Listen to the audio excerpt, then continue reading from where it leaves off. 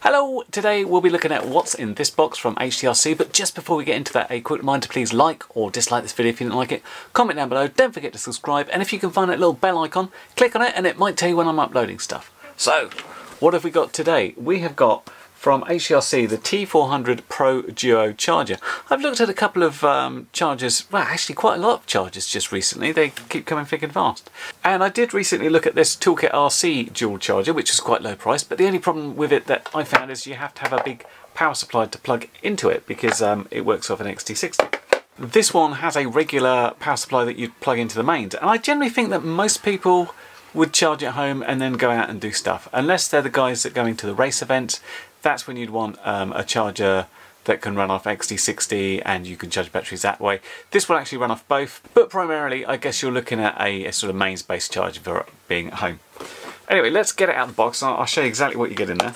I have to say, some of the stuff I looked in here before, it looks kind of a bit of a throwback to early chargers, but the rest of it's very up to date. So you get a manual, then you get this big lump of a charger in here, and where I was talking about the sort of throwbacks is you've got these banana style plugs to plug in, and that's your adapter coming out that you plug into. The balance ports as well have a little balance board that comes out. We've got twin fans for heat dissipation. You've got your AC input here. This is a pretty standard plug, but I think Banggood sell it with like a Euro, a US and a UK plug. I'll get the UK one.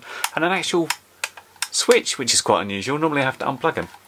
You'll notice a lack of buttons here, it's touch screen, so we'll check that out. Also in the box, the power adapter. As said, I got the UK version, but EU and US available.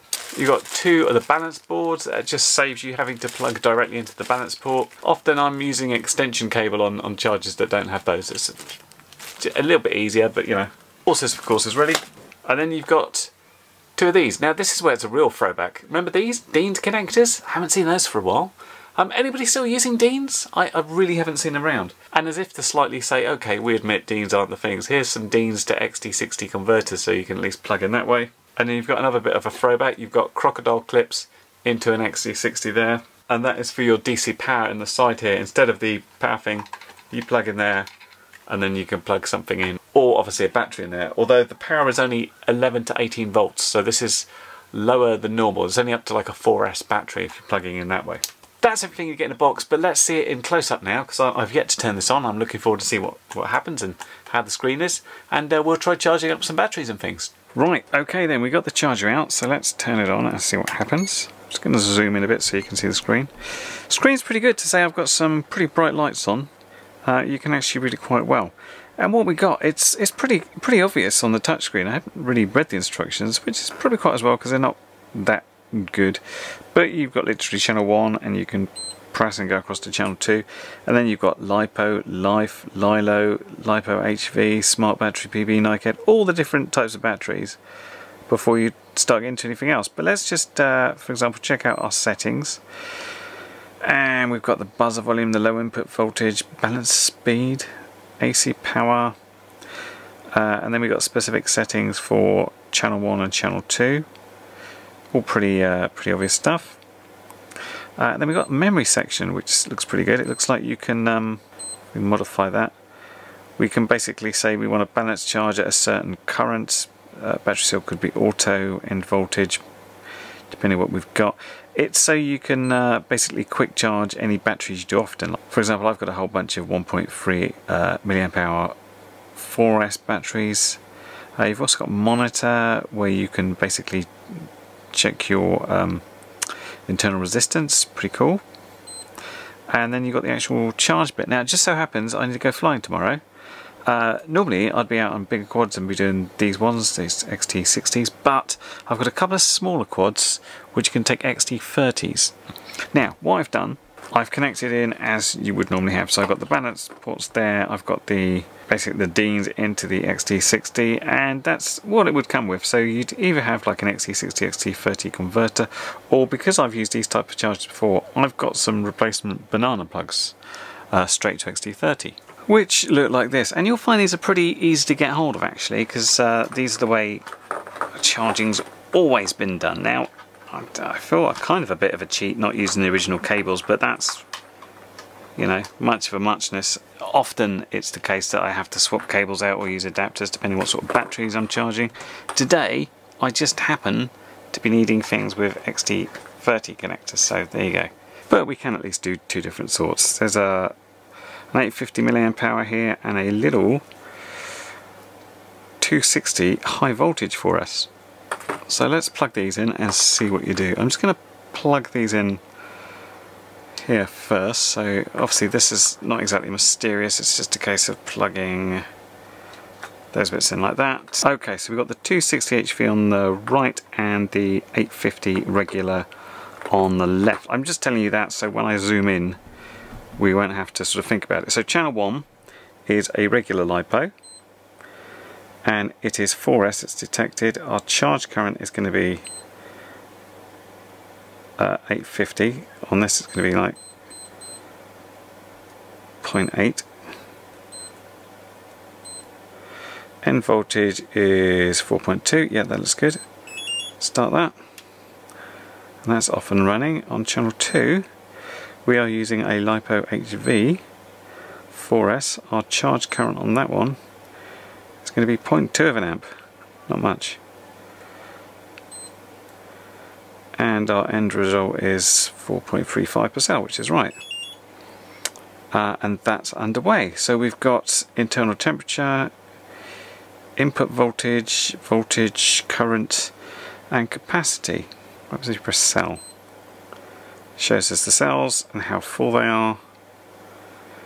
This is literally brand new out of pack, this one, so it looks like they were already charged a little bit higher than I would like. If I look at channel 1, they're at 3.8 because I put them at storage. A slightly obvious thing to do. Honestly, I'm not sure what this picture is supposed to tell me. I've just had a look at the manual. It shows there's a picture. It doesn't really suggest what the picture is being. I don't know if it's temperature. Kind of looks like it might be because it's trying to keep there, but there's no scale anywhere, which isn't particularly useful. So I kind of think this might be the better option. But I suppose the important thing is the amount of current it's putting in, how many milliamp hours it's put in. Over here, similar, the same. The overall voltage. Is it drawing the voltage? I'm not sure. If it was color coded somewhere, it would be useful. I just can't tell. It's like, is that empty and that full? I guess we'll find out at the end, won't we? Cell may be more useful. Who knows? Who knows? There, it doesn't seem to be. What I would like is like a split so you can see both, but you can't quite see it. Anyway, some stats on this one. So each distinct charger obviously can do different cells and different types of batteries.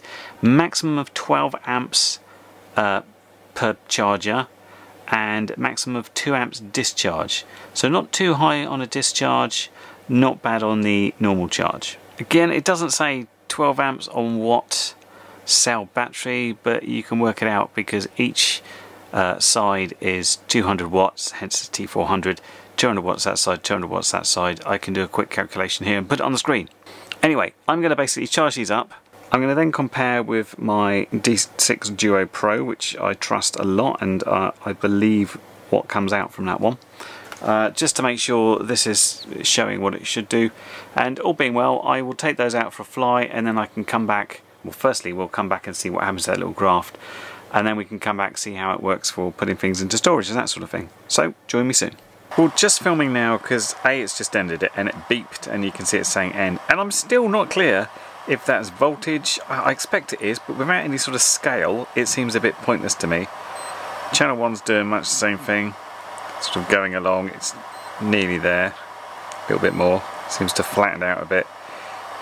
Still tells me that the current's whatever it is. Yeah, I don't know. I find this graph a little bit confusing. I don't really see the point of it, but there you go. Anyway, I need to charge some more of these, so I'll carry on.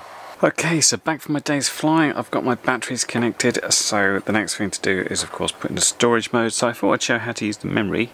So this first one, it is a LiPo, and we're going to storage charge. The battery is 4S, end voltage it's 3.85 on this one by default. I use 3.85 for high voltage battery as I use 3.8 for normal. Discharge current 0.8, so it's discharge current 0.8 and charge current. So if I save that now, we'll pick a thing here and we'll say save. and then we can actually say start, and that will start storage charging. So if we now go to channel 2, what we can do is just go to memory, and then it's already on that one, so we can say start, and that gets that one rolling. So an easy way to do things. If you've got a few batteries that you regularly charge and storage, quite a useful feature. Where are we anyway? Oh, crikey, we're very close. Having just flown it, what's the other one look like? Pretty close, pretty close. Won't be much work to do here. Alright, well I just found a problem here. If you notice, it wants the end voltage at 3.9, and I want it at 3.85. So if we start that, because what has happened is it's charged it up to 3.9, so I would expect it to come back down. But what happens is it goes to end, and then when we hit stop, it's saying it's at 3.9, so I can't seem to override the end voltage, which is what I want to do, which is a bit annoying. So there you go, that was my test, and I didn't tell you what the results were when I compared to the other charger. And in terms of charging up time-wise and voltage-wise, that was very good. And weirdly, when I put the normal battery into storage and I had to override it from 3.85 to 3.8, that worked fine. That came out as 3.8, it was pretty accurate and it was fairly fast. It was just doing the high voltage one. It would default to 3.9 and it would stay there for some reason. I couldn't override it. I did check back on HTRC's website to see if there's any firmware uploads or anything, because there is in here a PC link port. There's two, there's one there as well. I don't know if this is just like a monitoring software so you can do your charging on the screen or something. There is some software for it. It's Windows only, I didn't get it, but there's no firmware to correct that, which is a bit of a shame because there's features in this which I really liked, but I kind of feel it let me down. But let's talk about the positives. I like the fact there was an on-off switch. It's handy to leave your charger plugged in. With all my other chargers, I have to unplug them because generally speaking they don't have an on-off switch. You just plug them in and they start wearing up and then they make a noise. I really liked the interface. It was completely different from anything else, but it was very simple. It was very obvious about which channel you're on, very easy about which battery you were charging, and there wasn't a plethora of options, so it was pretty easy to do. I also liked the fact it had a memory. When you're charging lots of the same type of battery to go out, it's very easy just to hit the button and go. Although you will notice that many chargers, once you've charged one battery, it will default to doing that one, so you can just do them in a row. But quite nice to have a general memory anyway. And it was fairly quick and accurate, certainly compared to my other chargers, which I sort of compare against. They're all very slightly out, but they're all in that same ballpark, so nothing's way out or anything. Here's what I didn't like. I didn't like that graph screen because what's it telling me? I think it's trying to tell me voltage, but it's not giving me any indication of what the voltages are, what it's trying to get to, or anything like that. It's not giving me any information about separate cells. It's just really a random line. I really didn't see the point of that. I mean, it's not hurting me, but it seems like a waste. I want better information on the screen. Obviously, I didn't like the fact that I couldn't override my storage charge on high voltage batteries. That was a pain. But aside from that, it was pretty good.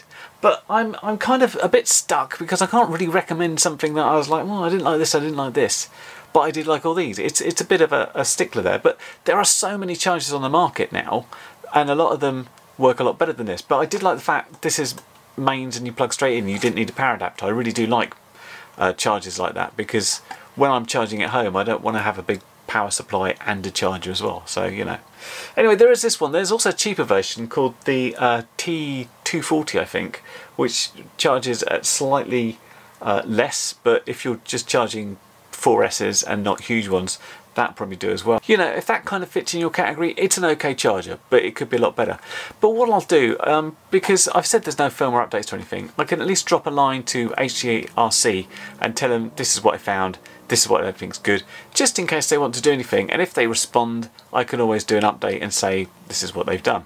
I'm not necessarily expecting them to come back with anything, but you know, you don't get anything if you don't at least drop them an email and say what I found as a bug and what I think it should do. So I'll do that. In the meantime, this was very kindly supplied for review by Banggood, so many thanks to them. And of course you can find links to this down below. And if you want to check out my other charger reviews, there is a playlist just stuck up here if you want to compare it against other ones and see what you think. Anyway, that's all from me today. I hope this review's been useful, and I'll catch you next one. Bye for now. Well, you've made it to the end of the video, so thanks once again for watching. If you like what you saw, then please consider subscribing, and if you really like what you saw, then be sure to check out the link to my blog for a variety of ways in which you can help support this channel.